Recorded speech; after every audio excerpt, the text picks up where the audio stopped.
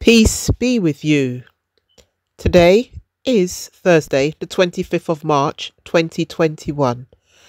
And the word today is taken from Luke chapter 24, verses 1 to 12.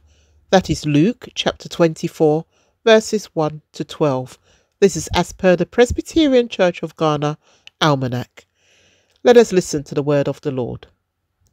On the first day of the week, very early in the morning, the women took the spices they had prepared and went to the tomb. They found the stone rolled away from the tomb, but when they entered, they did not find the body of the Lord Jesus. While they were wondering about this, suddenly 2 men in clothes that gleamed like lightning stood beside them. In their fright, the women bowed down with their faces to the ground.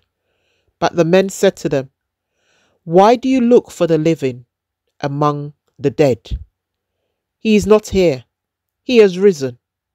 Remember how he told you, while he was still with you in Galilee, the Son of Man must be delivered over to the hands of sinners, be crucified, and on the third day be raised again." Then they remembered his words. When they came back from the tomb, they told all these things to the 11 and to all the others.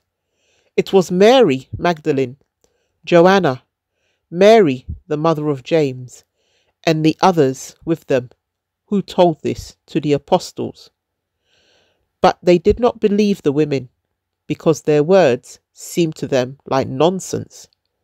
Peter, however, got up and ran to the tomb.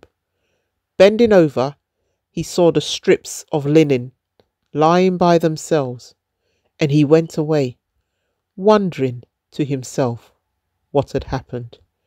Here ends the reading for today. Have a blessed day.